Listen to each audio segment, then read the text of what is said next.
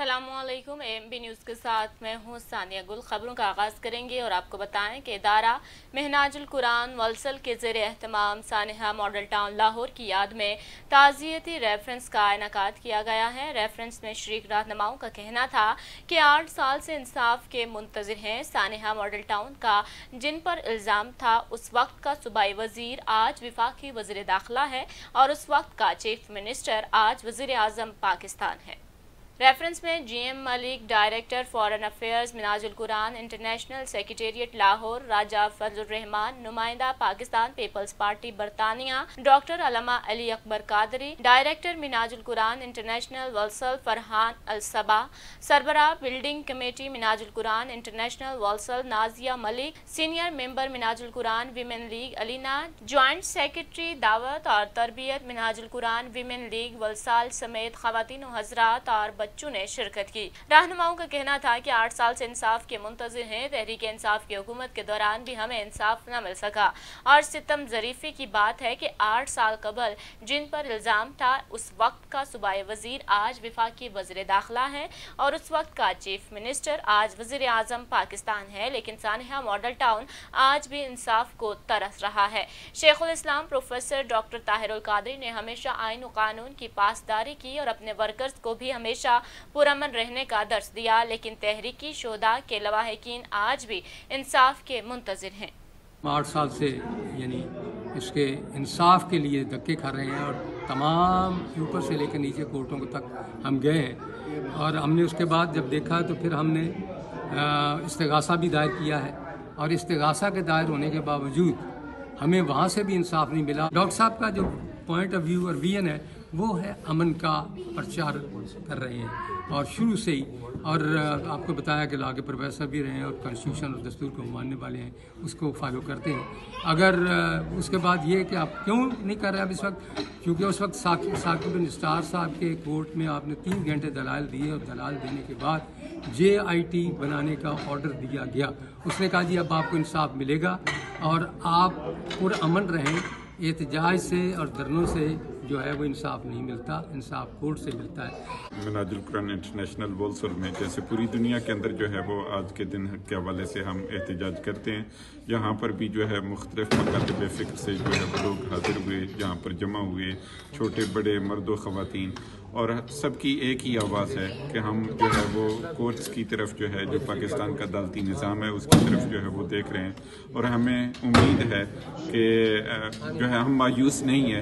इंशाल्लाह एक दिन आएगा कि मॉडल टाउन के जितने भी शुहदा हैं उनको इंशाल्लाह इंसाफ ज़रूर मिलेगा। पहली बात यह है कि हमने डे 1 से लॉ एंड ऑर्डर को फॉलो करने की कोशिश की है। हम पुलिस स्टेशन बार बार गए, अदालतों में बार बार गए और आज दिन तक जा रहे हैं लेकिन सुनवाई नहीं हुई। और जुल्म की इंतहा आप ये देखें कि उससे जो वजीर कानून था जिसने ये जुल्म किया राना सनाउल्लाह, उससे जो पंजाब का वजीर कानून था आज वजीर दाखिला बन गया है नेशनल लेवल पे। तो ये हमारे मुल्क में जुल्म की इंतहा है। उससे जो वजीर आला था आज मुल्क का वजीर आज़म बन गया है। तो ये हमें सोचने की जरूरत है कि ये कैसे और कब हमें इंसाफ मिलेगा। सानिया मॉडल टाउन के मजलूम जो हैं लायकीन वो 8 साल से इंसाफ के लिए दर बदर की ठोकरें खा रहे हैं। मैं समझता हूँ कि उन मजलूमों को इंसाफ मिलना चाहिए। आज उन लोगों को कैफरे किरदार तक पहुँचाया जाएगा तो बाकी किसी की जरूरत नहीं होगी, क्योंकि इंसाफ अमीर और गरीब के लिए बराबर होना चाहिए। 8 साल के बाद फिर यहाँ इकट्ठे हुए हैं, एक मरतबा फिर वो जो जुल्म और बर्बरियत एक की गई, रियासती दहशतगर्दी की गई, आज हम ये पैगाम देने आए हैं कि आज हम इकट्ठे हुए हैं, हम भूले नहीं हैं, हम भूलने नहीं देंगे और आज हम ये वादा करेंगे कि इंशाअल्लाह अपने शहीदों के लिए इंसाफ के आखिरी हद तक हम जाएंगे। हमें इंसाफ नहीं मिल रहा लेकिन जिस हद तक भी हमें जाना पड़ा इंशाअल्लाह हम उनके लिए आगे जाएंगे। Here to let everyone know that we'll continue fighting and we'll fight for justice until the end, until we do get justice for our innocent brothers and sisters. Pakistan Muslim league नून आज़ाद कश्मीर के मरकजी नायब सदर राजा रियासत खान की कायद मियाँ नवाज शरीफ से मुलाकात के बाद प्रेस कॉन्फ्रेंस। साबिक वज़ीर आज़म पाकिस्तान मियाँ नवाज शरीफ की खुसूसी हिदायत पर हुर्रियत लीडर यासीन मलिक की रिहाई के लिए गली कूचों में एहतजाज का सिलसिला जारी रखेंगे। प्रेस कॉन्फ्रेंस करते हुए उनका कहना था कि आइंदा बरस पाकिस्तान के आम इंतखाबात से कबल मियां नवाज शरीफ पाकिस्तान में होंगे, यही पाकिस्तानी कौम की डिमांड भी है। राजा रियासत खान का मजीद कहना था कि मेरा मुकाबला एक तरफ वफाकी हुकूमत और दूसरी तरफ पीपल्स पार्टी के सरमायादारों से था और डंके की चोट पर मुकाबला किया। मैं अवामी हिमायत पर यकीन रखता हूँ। आज़ाद कश्मीर के आइंदा इंतखाबात में हल्का नंबर 5 चढ़ोई की सीट जीत कर क़यादत को तोहफे में दूंगा। उनका मजीद कहना था कि पाकिस्तान में PDM की हुकूमत मुल्क को मुआशी मसाइल से वज़ीर आज़म शहबाज शरीफ की क़यादत में निकालेगी और अवाम को रिलीफ देंगे। बड़ी तफसीलन मियाँ साहब से मुलाकात हुई है और मियाँ साहब इंशाअल्लाह मुतमईन हैं और बहुत जल्द जो ही इलेक्शन शेड्यूल का ऐलान होगा तो इंशाअल्लाह वो पाकिस्तान जाएंगे, क्योंकि इलेक्शन की अभी तकरीबन 1 साल चंद माह रहते हैं उसको, तो उसमें इंशाअल्लाह ये जब जो ही इलेक्शन शेड्यूल का ऐलान होगा और मियाँ साहब इंशाअल्लाह पाकिस्तान के अवाम में होंगे, ये अवाम की डिमांड भी है और इंशाअल्लाह वो जाएंगे। यासीन मलिक साहब को जो काले कानून के तहत जो सज़ा सुनाई गई है, हम उसकी मज़ामत करते हैं। बिलखसूस मैं यहाँ पूरे आलम इस्लाम, पूरी दुनिया को मैं ये रिक्वेस्ट करता हूँ कि ये जो फैसला जो उनके ख़िलाफ़ आया है, ये बिल्कुल हम इसकी जो है ना मज़ामत करते हैं और मैं अपनी तमाम कम्युनिटी से ये गुजारिश करता हूँ कि आप अपनी आवाज़ बुलंद करें और हमारा ये जो हुर्रियत रहनुमा भाई जो सारी ज़िंदगी कश्मीर की जंग लड़ा है मखसूसा कश्मीर में, तो ये जो यकतरफा फैसला सुनाया गया है, मैं इस मीडिया के तवसत से ये पूरे जो है ना अपनी कम्युनिटी से गुजारिश करता हूँ कि आप अपनी हर चौराहे में, हर जगह, हर ज़िम्मेदार जगह जाकर अपनी आवाज़ बुलंद करें और ये जो सज़ा है हम इसको नहीं मानते हैं और इंशाअल्लाह एक दिन वो आएगा कि इंशाअल्लाह पूरी कौम यासीन मलिक के साथ खड़ी है और हम सरखरू होंगे। उन्होंने हिदायत की है कि आप हर चौराहे पे, हर जगह जाकर ये आवाज़ बुलंद करें और मियाँ साहब जो है ना इस बारे में जो है ना उनसे तफसीलन बात हुई है। बिलखसूस पाकिस्तान के जो हालात हैं, जो गवर्नमेंट थी वहाँ पे पहले 4.25 साल, उस गवर्नमेंट की जो कारगुजारी है वो सबके सामने है और वहाँ पे PDM ने मिलकर जो गवर्नमेंट जो है वहाँ बनाई है और ये वो लोग आए हैं कि मैं ये तवक्को रखता हूँ कि इंशाअल्लाह ये तजर्बेकार लोग और उनके सारे साइन मौजूद हैं पूरे पाकिस्तान में। बिलखसूस हमारे कायद मियाँ नवाज शरीफ साहब ने जो काम वहाँ पे हर शोबा ज़िंदगी में जो उन्होंने काम किए वो अपनी मिसाल है। वो वज़ीर आज़म थे तो उन्होंने एटमी धमाके करके ये साबित किया कि पाकिस्तान एक एटमी क़ुव्वत है और ये इंशाअल्लाह ना वो डरे ना वो झुके। जहाँ तक गवर्नमेंट की तब्दीली का ताल्लुक है, मुल्क दुआलिये की तरफ जा रहा था। आज भी जो साबिक़ वज़ीर आज़म है वो सिर्फ एक बात जो है ना वो लेकर वो लड़ा कर एक जेब से जो ख़त निकालते हैं, पता नहीं ये बन्नी गाले का जो है ना वो फ़र्द नंबर है, खोल कर भी नहीं दिखाते और ज़िम्मेदारान जो वहाँ पे अथॉरिटियाँ हैं वो भी कहती हैं कि ये जाली है, लेकिन वो कहते हैं नहीं वही अमेरिका जहाँ वो गए हैं तो वापस आकर कहते हैं कि मैं बड़ी खुशी से मैं महसूस कर रहा हूँ कि मैं आज जो है ना वर्ल्ड कप जीत के आया हूँ। तो उसी अमेरिका को गाली दे रहे हैं पूरी दुनिया, आलम इस्लाम के साथ, फिर ईरान के साथ, फिर चाइना के साथ, सबको जो है ना वो आज उनको जो है ना वो कहते हैं कि ये अच्छे नहीं हैं। तो उनका बयानिया यू टर्न लेना ये उनका जो है ना मैं समझता हूँ कि ये बड़ी उनकी जो है ना बड़ी एक मशहूर मिसाल है कि हर जगह वो यू टर्न लेते हैं।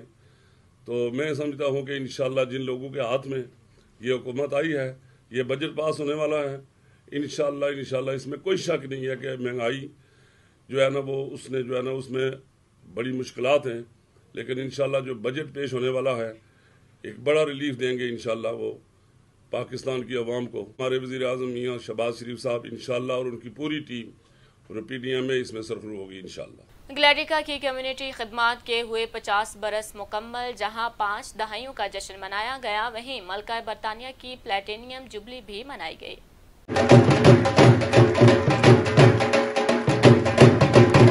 ग्लेडिका ने 50 सालों का सफर कम्युनिटी की खिदमत करके मुकम्मल किया। केक काट कर खुशी का इजहार भी किया गया। ग्लेडिका खवातीन मेंबरान ने अपने हाथों से केक को तैयार किया और स्टेज की डेकोरेशन भी की। बरतानिया के शहर पीटरबराह में सजाई गई एक खूबसूरत तकरीब में मुख्तलिफ कम्युनिटीज के रहनुमाओं, मेंबरान of parliament, counsellors, college, school के ग्रुपों ने शिरकत की, जिनमें director Mohammad Ayub Chaudhary, Yasmin Ilahi chairperson, mat Gladstone CEO, mayor and Myers counsellor Shabina Qayyum, vice Lord lieutenant of Cambridge doctor Nawaz Khan, member of parliament पावल ब्रिस्टो, काउंसलर्स, कम्युनिटी रहनुमाओं समेत खवातीन और हजरात ने शिरकत की। रहनुमाओं का कहना था कि आज तजदीद अहद का दिन है, हम आइंदा एक नए जज्बे से मजीद 50 बरस खिदमत का अज़्म करते हैं। ग्लेडिका ने यहाँ पर आबाद मुख्तलिफ कम्युनिटीज को आपस में जोड़े रखने का अहम किरदार अदा किया। शायद यही वजह है कि मुख्तलिफ शोबाहाई जिंदगी के लोगों ने शरीक होकर ग्लेडिका की हौसला अफजाई की है। Today was all about celebrating 50 years of this tremendous organisation,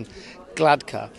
I said thank you to the people who run this wonderful organisation. Thank you for being there to support my work as a local member of staff, member of Parliament. Thank you for being there to support the community of Peterborough. Thank you for being there to educate the community of Peterborough, and thank you for being there and changing lives. They've got a national presence, GLADCA. It's not just Peterborough, a national presence. I work with colleagues across the Houses of Parliament, and they tell me what a special organisation this is. It's changed lives in this city, and I hope it will continue to do so. So here's for the next 50 years of GLADCA. GLADCA की 50th anniversary है, और इसमें मैं ये कहना चाहता हूँ कि GLADCA ने 50 साल में बहुत कुछ अचीव किया है, एंड मैं ये दावे से कह सकता हूँ कि GLADCA आने वाले वक्त में भी इसी तरह काम करती रहेगी। मुख्तलिफ कम्युनिटीज़ जो तकरीबन 50 से ओवर डिफरेंट कम्युनिटीज़ हैं, उनको इकट्ठा करना, उनको एक प्लेटफॉर्म पर जमा करना, उनके लिए जो जो उनकी रिक्वायरमेंट ज़रूरियात हैं, उन ज़रूरियात को पूरा करना, चाहे वो लैंग्वेज हो, चाहे वो इमिग्रेशन हो, चाहे वो एजुकेशन हो। ये जो काम है ये हम करते रहेंगे इंशाल्लाह। GLADCA के लिए काम करती हूँ मैं, इनके हमेशा इवेंट्स पे डेकोरेशन करती हूँ, स्टेजेस वगैरह, इवेंट प्लानर। इस कंट्री में 1975 में आई थी, तो मेरे अब्बू यहाँ के ट्रेजरर होते थे उस वक्त। सो आई grown up with GLADCA. So I was only about 12 when I came to England, and GLADCA was only a very small association. So I've lived 50 years. Well, obviously we've celebrated 50 years today. We might be a small organisation, but we have quite a long reach, and we've been doing really important work in the community. Ayub Chaudhry, Mrs Yasmin इलाही को भरपूर हम अपनी तरफ से मुबारकबादी पेश करना चाहेंगे, और ऑर्गेनाइजेशंस को GLADCA से ज़रूर सीखना चाहिए। यहाँ पे पीटरबरा में बहुत ज़्यादा डाइवर्सिटी है, मुख्तलिफ कम्युनिटीज़ हैं, और GLADCA एक मिसाली ऑर्गेनाइजेशन है जो कम्युनिटीज़ को यकजां और यूनिफाइड होके आपस में लोगों को और ऑर्गेनाइजेशंस को और कम्युनिटीज़ को मिलाता है। 1972 के शुरू से GLADCA ने कम्युनिटी की खिदमत की है, और आज GLADCA एक वन स्टॉप शॉप बन गया है कम्युनिटीज़ के लिए।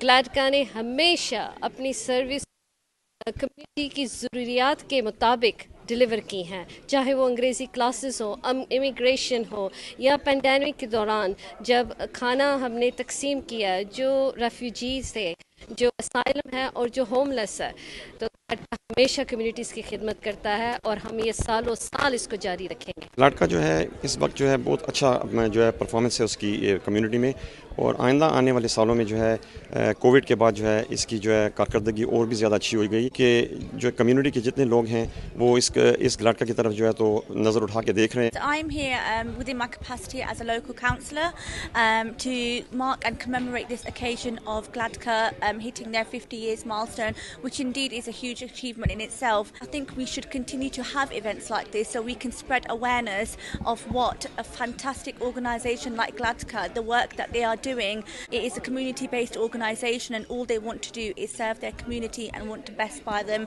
And I would like to congratulate and actually commend the efforts from Mr. Ayub Choudhry and Yasmin Ilahi for the work that they do, because none of this would be possible without their efforts. बरतानिया के दूसरे बड़े शहर और Europe की सबसे बड़ी local authority Birmingham city council में फुल काउंसिल इजलास में पहली करारदाद पेश की, जो कि मंजूर कर ली गई है।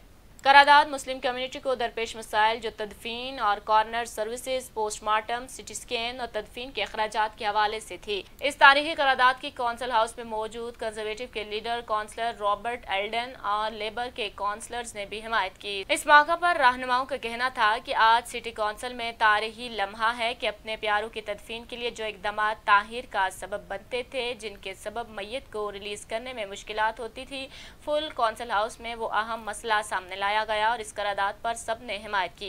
Barrister Ayub Khan, Zakir Chaudhary, counsellors Robert Elden, Wasim Zafar deputy Lord mayor, counsellor Shafiq Shah, Mumtaz Hussain और दीगर का कहना था कि कम्युनिटी की तर्जुमानी करते हुए आइंदा भी आवाज उठाते रहेंगे। रॉबर्ट एल्डन का कहना था कि यह मसला हमारे इंतहाबी मंशूर का हिस्सा था। आज का जो मोशन था वो हमारी कम्युनिटी के जितने भी बर्मिंघम में मसाइल हैं उनके हवाले से था। इस मोशन में हमने ऐसे पॉइंट रखे थे जो कि कॉर्नर के हवाले से थे, उसके अलावा जो बैरियल के मसाइल हैं और उसके अलावा जो रजिस्ट्रेशन में हमारी कम्युनिटी के मसाइल हैं उनके हवाले से था। तो मैं जितने भी यहाँ पर बर्मिंघम सिटी काउंसिल के अंदर काउंसलर हैं उनका शुक्रिया अदा करता हूँ कि क्रॉस पार्टी मोशन मंजूर हुआ है। Liberal Democrats today in Birmingham City Council have made history by presenting the first motion in relation to the delays in the coroner's service. As we all know, Birmingham is home to more than certainly 40% Muslim population, and we have been able today to advance a motion that deals with the delays that the Muslim community face with the coroner's service. It's not just limited to the Muslim community, but it affects Muslim communities in a profound way. Our motion is calling on the council to ensure that we work better with the coroner's service, with the bereavement section, which is run by the city council, to ensure that the loved ones of families which pass away, their bodies are released quickly in order to effect burial. Both myself and Councillor Zakir Choudhry, we presented this motion here, which was supported by the whole council, and we are grateful to all the councillors that have participated, and we are hopeful that in the near future the services of the coroner will be tailored to meet the needs of all communities, but in particular the Muslim communities. Cross-party support, all political parties now recognise through our motion that they will work hard and fast to ensure that we deliver the services tailored to all communities, and especially the Muslim community, which know that we need to bury as fast as we can. Today has been a fantastic day where my colleague Ayub Khan has presented a motion and it's gone in our favour, and my other colleague Zak Choudhry and myself, we are absolutely delighted with the result. Here in Birmingham, we're a large city. We're a city of just over 1 million people. We also, our coronal service obviously also supports the residents in Solihull too. I think it's really important that we look at the entire coronal service, and there will be a report that will be coming back to scrutiny here in Birmingham in September that will look at a wide range of issues, and within that we can also get a report back on pricing too. Really pleased to support the motion that was brought forward by the Lib Dems. We brought similar motions before ourselves, and we committed in the manifesto for local elections to get one in Birmingham if we won the election. Sadly we didn't, but we'll be making sure we work with colleagues across the chamber to pressure the council to deliver that scanner that's needed to help ensure that people can be buried in a timely manner. Unfortunately, many residents have to suffer unnecessary delays. Birmingham City Council today, a motion has been moved to improve the coroner service. I just want to thank my group, the Lib Dems, who have brought the motion of the coroner's issue that Birmingham is facing. We as Lib Dems will continue to raise the voice of the community in Birmingham. Yasin Malik समेत दीगर मकबूजा जम्मू और कश्मीर की असीरान कायदीन की रिहाई के लिए सदर रियासत बैरिस्टर सुल्तान महमूद चौधरी ने लीगल डिफेंस कमेटी कायम कर दी है। कमेटी में काउंसलर कन्वेंशन में इंतहाई ब्रीफ के साथ सिफारिशात मुरतब करके मुस्तकबिल में नए जज्बे और नए वलवले के साथ नई लॉबिंग करके अक़वाम आलम को अपना हमनवा बनाने का आज़म किया गया। Legal defence committee barrister Tariq Khan, barrister करामत हुसैन की सरबराही में दीगर वकला और आईनी माहिरीन इस पर काम करेंगे और सिफारिशात मुरतब करके अवान सदर मुजफ्फराबाद भेजेंगे। इस मौका पर लीड्स से 8 काउंसलर साबिक Lord mayor counsellor Asghar Qureshi की क़यादत में और वलसल से काउंसलर वहीद की क़यादत, स्टॉक इन ट्रंट से राजा तारिक खान, अमजद वजीर, माजिद महमूद और ववलो हेम्पटन से सुहेल सरफराज, लवातन, कवंट्री डिडली समेत बरतानिया भर से काउंसलर्स ने शिरकत की। सदर रियासत बैरिस्टर सुल्तान Mahmood Chaudhary Birmingham, Lord mayor parlour में deputy Lord mayor counsellor Shafiq Shah की सदारत, काउंसलर माजिद महमूद की निजामत में आल बरतानिया काउंसलर्स कन्वेंशन से खिताब भी किया गया। آل پارٹیز کشمیر کمیٹی جس طرح برطانوی پارلیمنٹ میں بھی ہے تو یہ کونسلرز کی بھی ایک انہوں نے آل پارٹیز کشمیر کمیٹی بنائی ہے اور اس سے میں سمجھتا ہوں کہ اب پہلے بھی کونسلرز اپنی اپنی کونسلز میں قراردادیں پاس کروا چکے ہیں لیکن اب یہ جو جوائنٹ ایفرٹ ہوگی اس سے میں سمجھتا ہوں کہ پورے برطانیہ میں اس کا پارلیمنٹ پر بھی اثر پڑے گا, کونسلز پر بھی اثر پڑے گا اور دیگر جو انسانی حقوق کے ادارے ہیں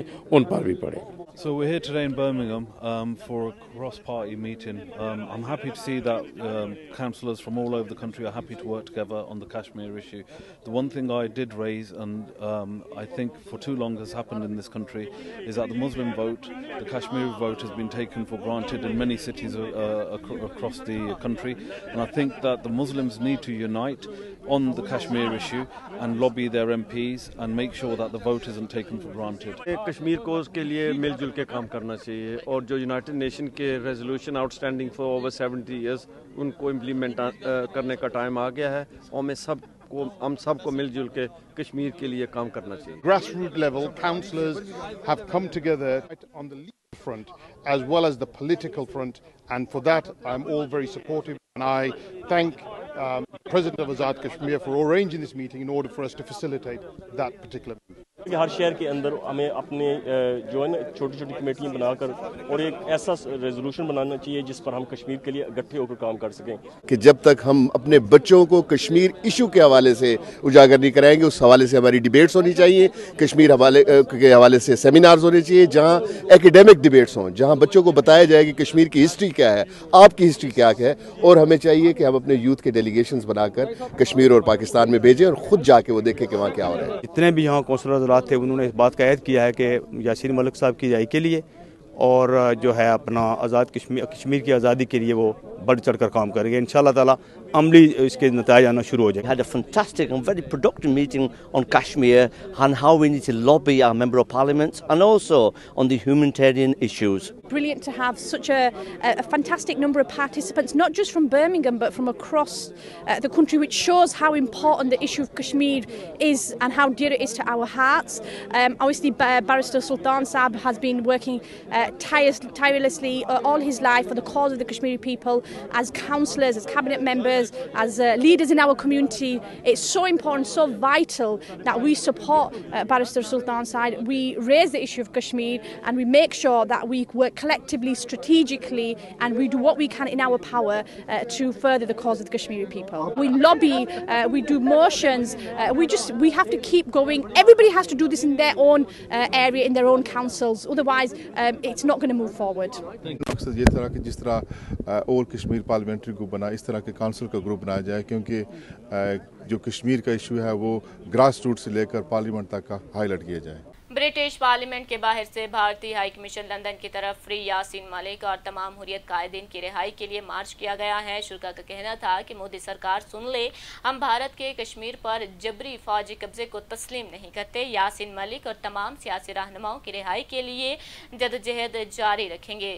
مارچ جب برطانوی وزیر اعظم ہاؤس پہنچا تو صابر گل, راجہ فہیم کیانی, صدر تحریک کشمیر برطانیہ لیاقت لون, تحسین گیلانی اور سردار نسیم نے برطانوی وزیر اعظم کو پٹیشن جمع کروائی اور صحاف کشمیر ظفر احمد قریشی, ریحانہ علی, جانباز قادری, خواجہ انعام الحق اور خواجہ حسن کے برطانوی وزیر اعظم ہاؤس کے سامنے نو trade with India, boycott India, free Yasin Malik کے پرجوش نعرے بھی لگائے گئے. مارچ ٹرافلگر اسکوائر سے ہوتا ہوا بھارتی ہائی کمیشن تک پہنچا. مظاہرین نے free Yasin Malik, free all political پریزنز سے فضا گونج اٹھی. آزاد کشمیر کے سابق منسٹر مشتاق مناز, حریت رہنما نذیر قریشی, مشہور کشمیری قانون دان نذیر گیلانی نے بھی مارچ میں شرکت کی. صدر تحریک کشمیر برطانیہ راجہ فہیم کیانی اور لیاقت لون, صدر جموں کشمیر لبریشن فرنٹ نے کہا کہ مودی سرکار سن لے, ہم بھارت کے کشمیر پر جبری فوجی قبضے کو تسلیم نہیں کرتے. یاسین ملک اور تمام سیاسی رہنماؤں کی رہائی کے لیے جدوجہد جاری رکھیں گے. ہزاروں کشمیری پاکستانی انسانیت سے محبت رکھنے والے لوگ برٹش پارلیمنٹ سے انہوں نے مارچ کا آغاز کیا اور انڈین ہائی کمیشن لندن کے باہر کریں گے, باہر ہے اور हम ये पैगाम पहुँचा देना चाहते हैं कि जब तक यासीन मलिक, मुसरत आलम, आसिया अंद्राबी, शबीर शाह, दीगर मुल्क कायदीन को अब रिलीज नहीं करते, हम अपनी जद्दोजहद जारी रखेंगे। जो कैंगरू कोर्ट ने जो डिसाइड किया है, उम्र कैद की सजा सुनाई है यासीन मलिक को, तो हम इसकी भरपूर मजम्मत करते हैं और कश्मीरियों के पैदाइशी जायज हक के आज़ादी तक हम अपनी जद्दोजहद जारी रखेंगे। भारत देख लें कि यहाँ कश्मीरी बच्चे, नौजवान, बूढ़े, औरतें हजारों की तादाद में इकट्ठे होकर एक ही पैगाम पहुँचा देना चाहते हैं कि हम कश्मीर की आज़ादी तक जारी रखेंगे। हम 10 डाउनिंग स्ट्रीट के बाहर हैं, बरतानी वज़ीर आज़म हाउस के बाहर हम ये पैगाम पहुँचा देना चाहते हैं बरतानी वज़ीर आज़म को कि तुम सिक्योरिटी काउंसिल के परमानेंट मेंबर हो और सिक्योरिटी काउंसिल का के बीइंग ए परमानेंट मेंबर तुम्हारा ये मॉरली भी लीगली भी तुम्हारी रिस्पॉन्सिबिलिटी बनती है। यूनाइटेड नेशंस ने जो कश्मीर पर रेजोल्यूशन पास किए उस पर इम्प्लीमेंटेशन करवाएं। और क्योंकि हम जब देखते हैं कि आप इंडिया के साथ ट्रेड डील्स करते हैं, ह्यूमन राइट्स को के ऊपर आप ट्रेड को प्रेफरेंस देते हैं, ये बुनियादी हकूक़ की भी खिलाफवर्जी है। और हम बीइंग ए ब्रिटिश सिटीजन आपसे मुतालबा करते हैं कि आप ह्यूमन राइट्स को प्रायोरिटी में रखें। और ये भी पैगाम देना चाहते हैं कि बायलैटरल इशू नहीं है बल्कि ये नेशनल आलमी बैनुल-अक़वामी इशू है और इसमें आपकी रिस्पॉन्सिबिलिटी बनती है कि कश्मीरियों को उनका पैदाइशी जायज़ हक करार देना चाहिए। इसी के साथ ही न्यूज़ स्टूडियो से फिल वक्त के लिए इतना ही। मज़ीद बाखबर रहने के लिए देखते रहिए AMB न्यूज़।